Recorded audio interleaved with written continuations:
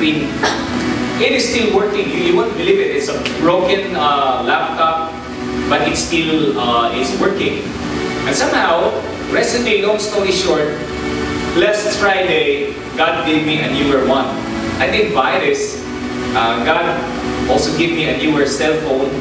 Neither this laptop nor this new phone, neither I buy this. Pastor Berlie doesn't have that much yet. To God be the glory. All of these are God's grace. All of these are, gifts from the Lord. And God is giving this to me for the expansion of His kingdom, to equip us for the newer level, higher level of the ministry we have right now. Well, I'd like us not to wait much more time, but I'd like us to right away go to the Word of God. Can we all stand, ladies and gentlemen? I would like to entitle my sermon this morning as Never Be Distracted. Set a focus to the goal. I'd like us now to place our palm to our chest and say, I never must be distracted. I will set my focus on to the goal. Amen. I would like us to open our Bibles, brothers and sisters, to Acts chapter 21. Please. We're going to read verses beginning 10 until 19.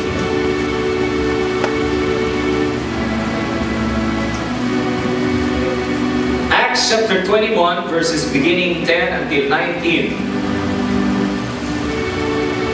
Okay. Distraction is another word for disturbance. Okay. I will lead us in the reading. Now join me thereafter as you are in your passage. Acts 21, verses 10 through 19. Here we go. After we had been there a number of days, a prophet named Agabus came down from Judea.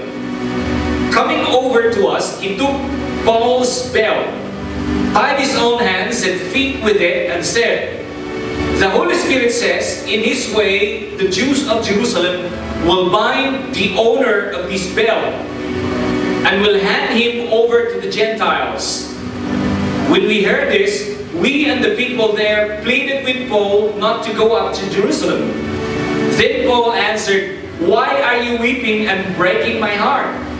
I am ready not only to be bound, but also to die in Jerusalem for the name of the Lord Jesus.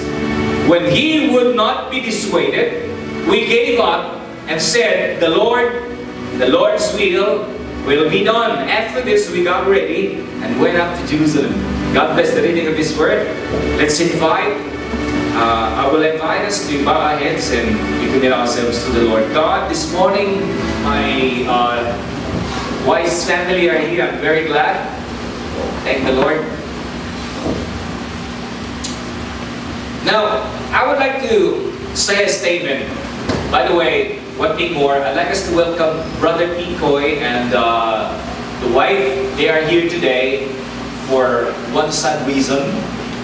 The pastor, associate pastor of ministry in Talusan, was admitted last Monday here for hypertension. His blood went up to as much as 250. Yes, that level, 250, his blood pressure. Now, his body could not contain anymore the pressure of his blood. That there were some veins in his brain that started to erupt. That is why on Wednesday, he only stayed 3 days in the hospital. He passed away. That is very sad.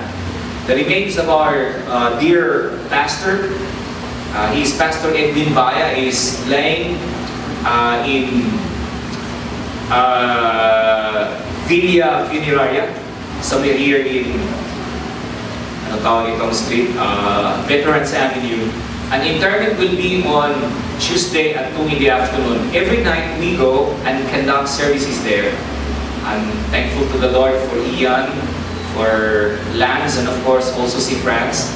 We alternately are sharing the Word of God, comforting the family every night.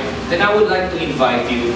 I'm not sure if you know the pastor, because he didn't have, I'm not sure in joining a Sunday celebration we have here, but he's such a faithful man. He's such a faithful man. In fact, I would like to encourage, after our worship celebration, let us spare some hundreds. You know, 100 or 200. You have 500. We can spare, I don't know how much you will. Let us extend for the family. Okay?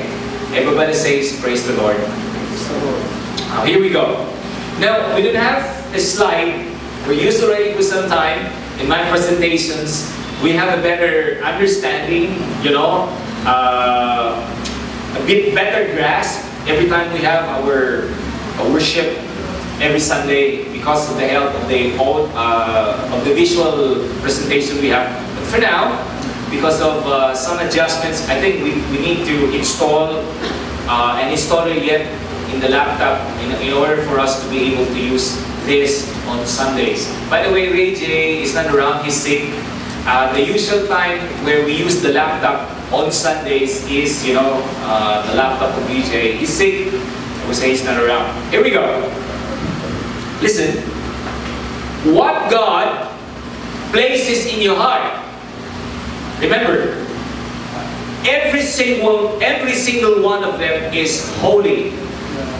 Now He gives you the anointing to accomplish it. Hence, come what are the distractions set before you, do not be distracted. Hence, what comes are the distractions set before you, do not be disturbed. But rather, get your focus on and continue until you make it to the finish. Hello, amen? I would like to read it back. What God places in your heart, right this very moment, is holy. Hello, amen? Those things that you are in passion of. Those things where you are excited of every day. They are holy. They come from the Lord. Well, with few exceptions. When they are obvious sinful and obvious immoral, they are wrong. But when they are righteous, when they are not hurting others, and more of all, when they are glorifying to the Almighty, where they are glorifying to our Creator, to our Father, have a rest assurance in your heart that they are holy. Everything that you have in your heart, they are holy. It is holy. And you know what? God shall enable you, God will give you every time the anointing that you will be able to accomplish them, those that God places in your heart. That is why, or hence, what can be the distractions to disturb you around, to pull you here, to pull you there, or maybe to pull you at the back, that you can retract or can turn around, turn you back around to the mission or to the work that God set before you. Do not be distracted in all of those.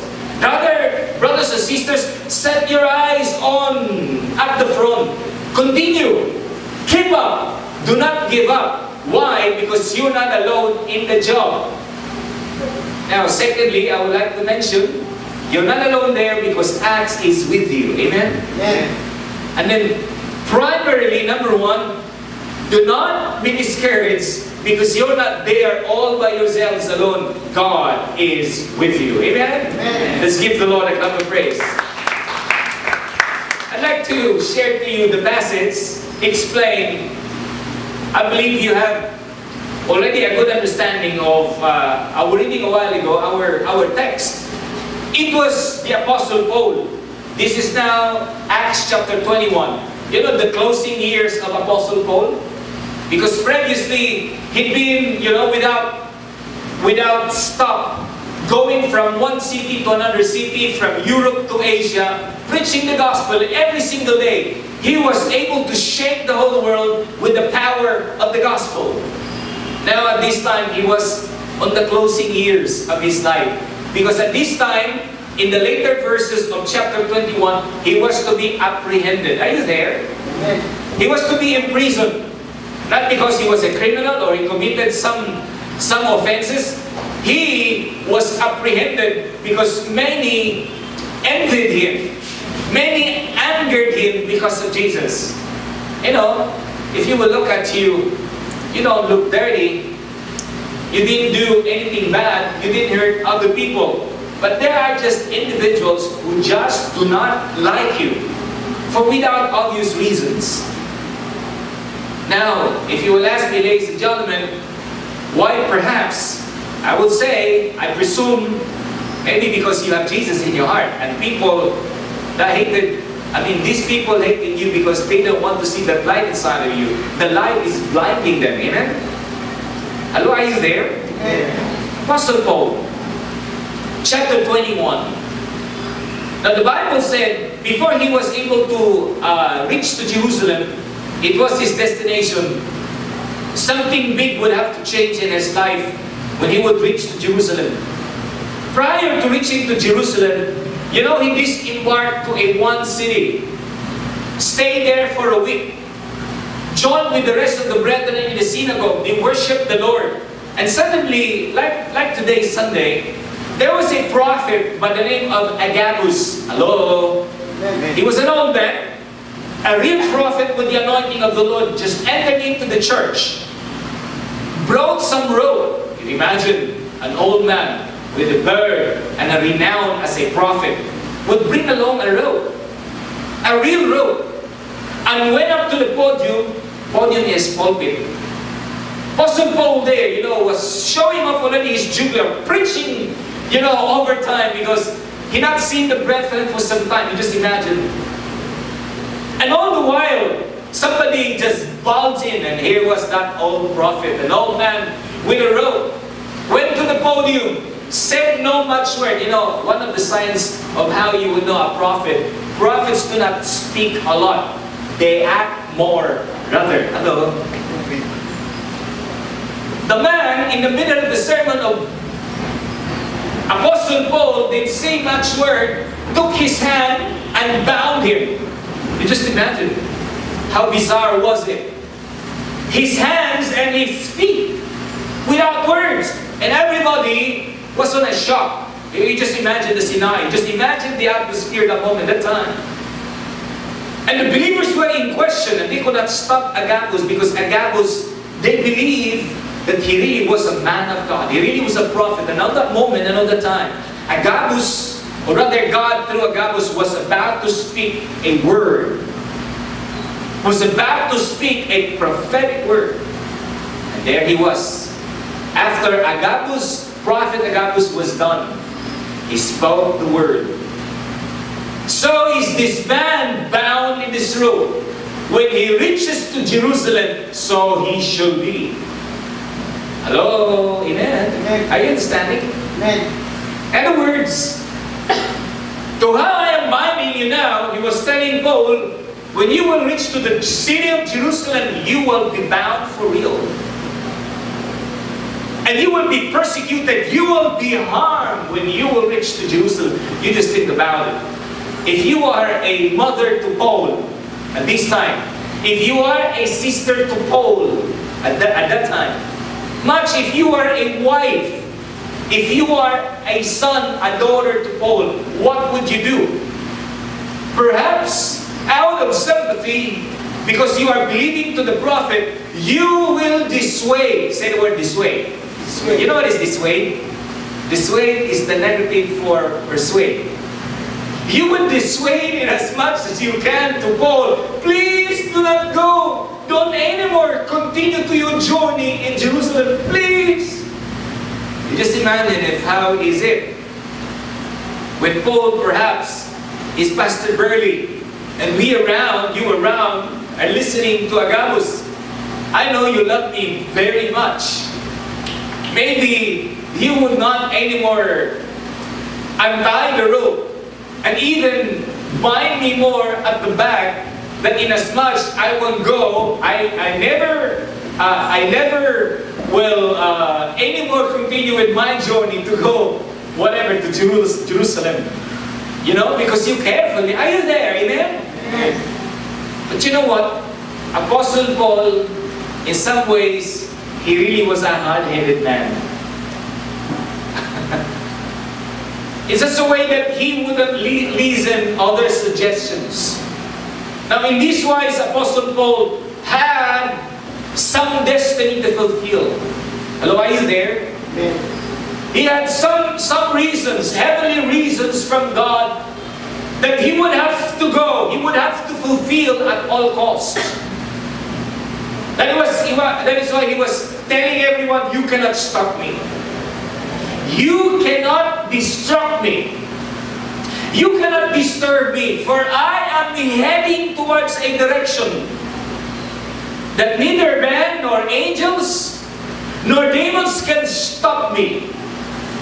God Almighty had me a focus that I cannot allow anything or anyone to stop me in heading towards that direction. Are you still there? If I have the slide, I have here an excerpt from that verse where it says, "Then Paul answered, 'Why are you weeping and breaking my heart? I am ready not only to be bound, but also to die in Jerusalem for the name of the Lord Jesus.'" When he would not be, including Apostle Luke, the writer of the book of Acts, tried themselves to really stop Paul. But the Apostle Paul was too hard-headed. I mean, he cannot be stopped. He cannot be dissuaded. That is why all of the people succumb to only say, anyways, if it is His will, Paul, let the Lord's will be done. Amen? Amen. I'd like us to close our eyes and raise both of our hands and say, let your will be done, Almighty God. Amen. Let's give God a clap of praise. Your life and my life is at the disposals of the Lord, isn't it? We don't own our lives. This life is not ours anymore. It is His. Let me remind you, God bought us. We were slaves. Slaves to sin. We were in the public auction. Our souls were in the public auction. We were heading to destruction. We were heading to hell. Because for all have sinned and come short, have fallen short in the glory of God. But Jesus came into the scene. He came into the picture. When the Lord Jesus bought us back, when the Lord redeemed us, not of silver, not of gold, not of corruptible things, but with His own blood, His holy blood. From the auction, from the public auction, the Lord redeemed our souls. Now we are free. We became free, thank God. For freedom, Christ has set us free. God gave us the liberty. Why? Because we became slaves of Christ. Amen. You become a servant of God, become a servant of Christ. That's how you receive freedom. Freedom from our vices, isn't it? Freedom from our sin. Freedom from sicknesses. Freedom from diseases. Freedom from the curse of poverty. Freedom from all kinds of curses that the devil has in authority against our body because of sin.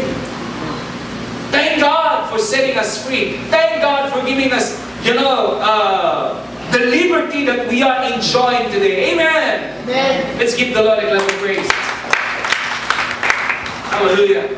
I'd like you to close your eyes for a while and raise your hands. Raise your hands up to God and say, thank you, Lord, for the freedom. Amen. And then tell Him, I love you, Lord. Amen. Now look at me. We'll talk about that which the Lord placed in your heart. Because, ladies and gentlemen, those I would call stops. I like to use the word, or rather, I like to use the English vocabularies were more understood in our time than in our generations. Where, at the mention of it, people had a way, people will have right away an understanding or a touch of it. Let me use the word stuffs. Let's talk about those stuffs the Lord placed in your heart. Now, how many of us understand that those stuffs the Lord placed in our hearts do not necessarily be all the time church things? Or all the time with, you know, a praise the Lord or a hallelujah, what is this? Conjunctions. Oh, the Lord gave inside my heart to be a Bible study leader. Hallelujah, praise the Lord. I mean, those are legitimate. God is giving me the ministry now to be a song leader. Praise the Lord, hallelujah. What else? God is giving him the ministry of visitation. Praise the Lord, hallelujah. Those are legitimate, don't get me wrong. But there are other things that are not really too churchy, that are not really with all the time conjunctions, praise the Lord, hallelujah, but are actually also glorifying God. Amen? Amen. Don't you know that every time we fulfill something that the Lord gave us as a job, as our mission in this world, we actually are glorifying Him. I'd like to give you an example. Don't you know, every time, what is this? Honeybees, you know what are honeybees? Hello, amen? Are flying around the flowers and suck nectars and are forming their own, what's this? Own house, own habitation. Ang tawag ng bahay? Oh. And form their own comb, the honeycomb. You know, those tiny bugs we call honeybees are actually glorifying God. Amen? Amen. How many understand that ordinary as chicken, every time they lay their eggs, they actually are glorifying the Father? That is why when a man acts, walks, and performs his duty to how God created him as a man, he is glorifying God. Amen. And a woman, every time she performs her job and duties or to how God created her as a woman, she's glorifying God. For example, a woman to give birth, we call that procreation. A woman glorifies God. Now you exchange both gender. A man starts to act, dress up, speaks, and live as a woman. God is not glorified. Hello? Amen. Or a man changes the way how he acts, he talks, he dresses, and changes his gender and calls herself now, I am a woman. He is actually insulting the Creator whom God created him. Hello, are you there? Amen? Are you understanding what I'm saying? Amen. I have a classmate. Deep inside his heart, he's now a third year, while I'm still second year. When he was little, he really had some dreams to become somebody. Someone. Now this brother is yet an unbeliever, but I know the Lord is calling him. He's a friend. He's not yet, born again. He's not yet church attending, but I believe this brother one day, his friend one day will come and serve the Lord. His name is Sonny Boy. He had some dreams to become rich one day, to become influential one day. One day, he had some dreams inside his heart, to become a blessing to his parents, to his brothers, to his sisters. Except only that this friend has only one single flaw why he could not reach to be what he wanted in his dreams. He came from a poor family. Hello, amen. And how many of us here come from a poor family? He wanted to go to college, but he could not because his parents could not send him. He wanted to have one day to have a better job, but he was only a high school graduate. Then accordingly, at night time he would go. This was yet how many years past? He would carry a lata and to sell balut, in Boulevard. And he had some chances, this same friend, he had some chances, some nights, overnight, where he could not go home but sleep and bent, in Kawa-Kawa, in the Boulevard. The first time I met him was 1997, 1998, where he was a bagger. He was a indero, a cargador in KB's Fodorama. We had some ministry in KB's before. He was lanky and he was skinny, and he only had a handful of shirts and obviously just a couple of pants. It was our first, acquaintance. And then KB's closed. I did not see him then. Little did I know, he had the chance to go and study and was able to be a working student, finish, in one of the universities here. No, that time UC wasn't yet a university. He finished his studies, his college, and then went to work to one job to another until he went to the PhilHealth. Hello? Make long story short, because he's a hard-working man, PhilHealth found him trustworthy until he, little by little, started to be casual and now regular. And boom! I like us to say the word boom. Boom. He hit his break. He was given the chance to study in the College of Law. Now he is third year. He has money now. Now the boarding house where they used to live, one time the owner of the boarding house went to him, telling him, "Sonny boy, we're running out of money. We're selling this boarding house.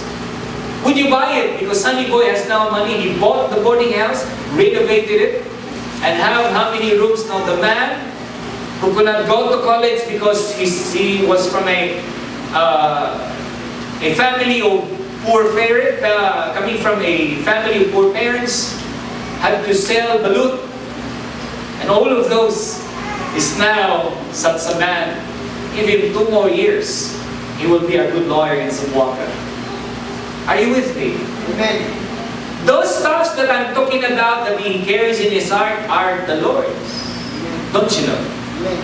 Amen. Amen. And you know what? Despite that he is not yet a Christian, he's not yet in the Lord, but I believe he will be called by God. We meet, in the school. We shake hands, and sometimes I share a lot with this brother. And he kind of liked me also because of our acquaintance then way how many years. And you know what, brothers and sisters, despite that he's an unbeliever, the Lord is enabling him. Now I'm talking about you as a child of God. How much more to you as a child of God? All heavens are committed to enable you that in as much you can reach to where God has set you on. There's nothing in this world, there's no one in this world that can ever stop you to where God is heading you to be. Amen. Amen. Let's give the Lord a clap of praise. Hallelujah. God is good. All the time. And all the time? God is good. Oh my God.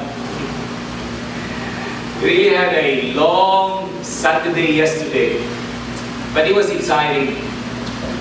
Can I share? My car didn't run for more than 3 weeks. Did you see me bringing our car down? Because I'm not using regularly my car anymore